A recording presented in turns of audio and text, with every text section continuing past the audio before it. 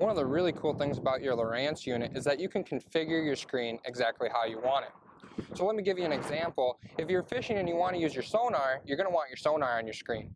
And if you're fishing and you want to see your GPS, you're going to want that on your screen as well. And for me, I use my electric motor, my XI5 motor guide, and I want to be able to control that from my electronics. So now I got a lot of stuff that I'm going to have on that screen. Lowrance allows me to do just that.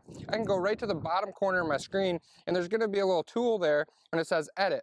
When I touch Edit, I can add a configure a screen. And you're going to get a panel here on your screen, and the panel's not going to have anything on it because you haven't put anything there yet. So what I can do is I can grab a hold of my sonar, definitely want that on there, so that's going to show me my sonar. I also want my chart, so I can go on and pull my chart over here, and now I have sonar and I have chart on my screen. But I also am going to want that autopilot, so I can go ahead and I can pull that autopilot right over onto the screen as well. Now what I have is my sonar, my chart, and my autopilot all configured into one screen. When I save that, I can now go, whenever I'm back to my menu system, I can now pull up that right on my graph and have all the information I need. Really a slick way to stay organized when you're out on the water.